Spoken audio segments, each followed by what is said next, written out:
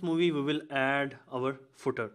So right here, let's add the comment. So adding the footer tag, and this footer tag will have a class of Bootstrap that will be bg dash dark, and all of our footer will have a text of white.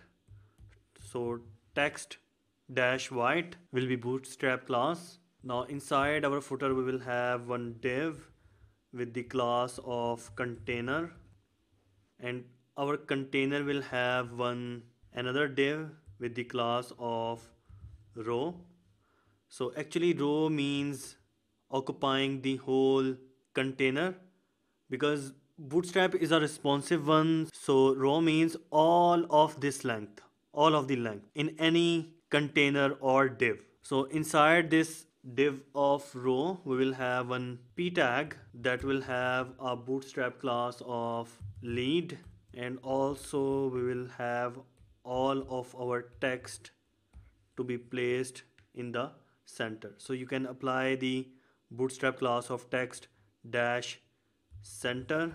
Similarly, you can apply the class of text dash left or text dash right. So here in this p tag, I'm gonna first say theme by Jazib Akram. Now let's add the copyright symbol with HTML special characters and copy semicolon, and let's add all right reserved. Now let's see what it's gonna look like. So this one is right here. So right after this div, let's add one h1 tag for now. So basic, saving this one. So it's not in the center. Although I told you earlier, when we use Bootstrap class of row, row means occupying the whole area, as every single row of our web page has 12 Bootstrap column. So in order to fully functional with row, we have to specify the column, how many columns we want out of that row. So in our case, we want all of the columns. So you can mention all of 12 column, like call dash md dash 12 or call dash lg dash 12, or you can simply mention div of call. So div of call will have all the 12 column. So I'm gonna wrap up all of this inside this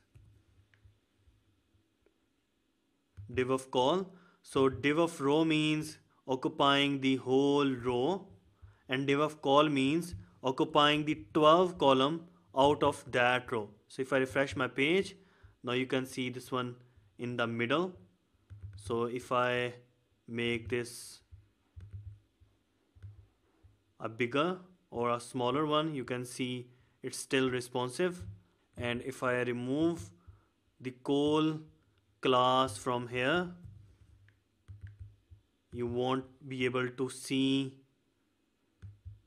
the proper working of our column. So you can mention the exact number of column, and in case if you are sure about that you are gonna occupy all the 12 column, you can directly use this class of call that will have all the 12 column of Bootstrap. So right after this Jazib Akram, I will add the year.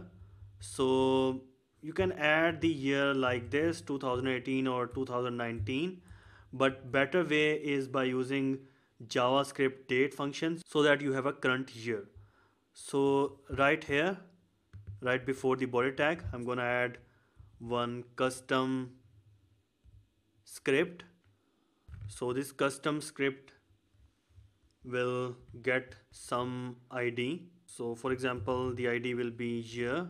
So dollar means out of our jQuery, get the text, and by using JavaScript function of creating a date, we will get the full year out of our date.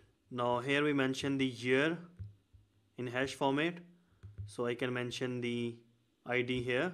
So adding the span tag, and this span tag will have ID of year. So this one will match with this year, and by using JavaScript it will add the current year right here. So if I refresh my page, you can see 2019. Let's add one space between the copyright symbol. So for saving your time, I'm gonna drop a couple of more information here. So I added this p tag, which have an anchor tag that have some built-in style, and have this address and this trade symbol, then my website name, trade symbol, Udemy, and so on. So if I save this one and let's refresh our page, you can see all of this information. So let's make it in the center. So we can add a Bootstrap class of text dash center to make it in the center, and let's also add one Bootstrap class of small that will make it a bit smaller. Right, it looks great. Now let's add this sky blue line at the end of our page. So we have this div with 10px here, so I'm gonna copy it and pasting it here. Now refreshing my page, it's looking great.